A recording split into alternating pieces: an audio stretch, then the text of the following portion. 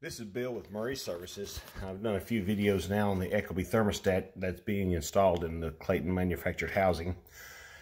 And the last one that we've covered had to do with hooking up a system, a heat pump, on an electric furnace.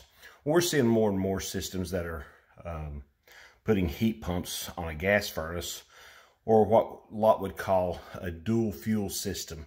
And this is where your heat pump will do the majority of the heating down to about 30 degrees, 30 to 35 degrees. We'll get to that setting here in just a moment.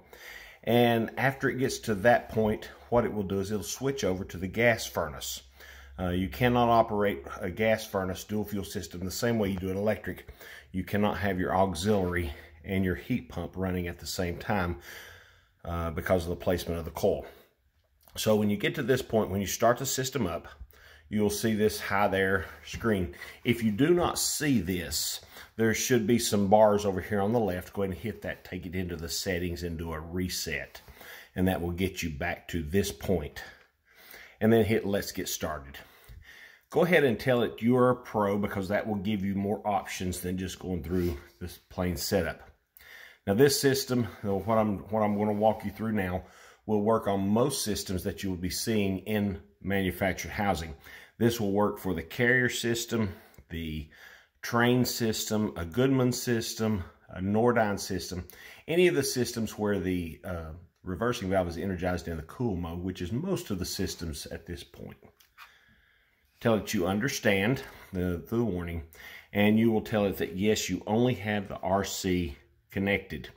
You also will tell it that you have a single or variable speed fan. And then when you get to this point, you'll see that you should have the RC, the G, the Y1, the OB, the C, and the W1. These should all be highlighted.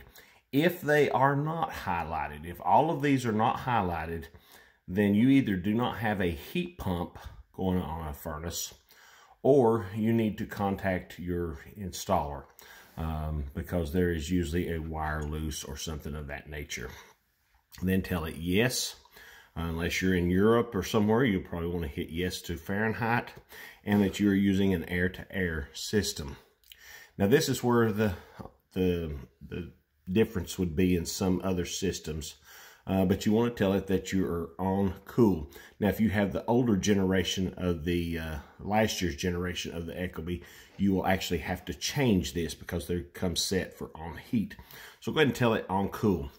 Now, this is where the difference between the gas furnace and the electric furnace is. When you get to this point, it asks you if you want to allow the heat pump and the auxiliary to run simultaneously. That you will want to hit disable. Otherwise, you'll get some high pressures and damage your system. Now, when you get to here, in the area that we live in East Tennessee, you're usually going to want to set this between 30 and 35 degrees. What that is at that point, when it reaches this point, and it will need to connect to the internet to know this, but when it reaches this point, what it will do is it'll actually turn off the heat pump, switch everything over to the gas system, and enter, set your furnace, tell it you want your thermostat to be run by the furnace on the gas. Then tell it okay, and name it whatever you want to. Most people will go ahead and leave it named as Ecobee. At this point, we're going to do the skip the Wi-Fi. If you already have your Wi-Fi set up, you can either connect to your iPhone at this point, or if you know your passwords and everything, go ahead and hit select Wi-Fi setup. Go ahead and leave that on off. This is your preference. Most people will set this to 70 to be your ideal heat setting, and about 75 for your ideal cool setting. You live in the United States. If you're in East Tennessee, you would set that for New York. If you're anywhere else in the world, just set it to whatever time zone you're in. Then go ahead and set your time. Right now, we're at about 9 o'clock on a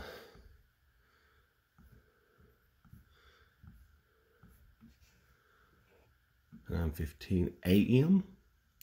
hit next, and then set it for your time or your date.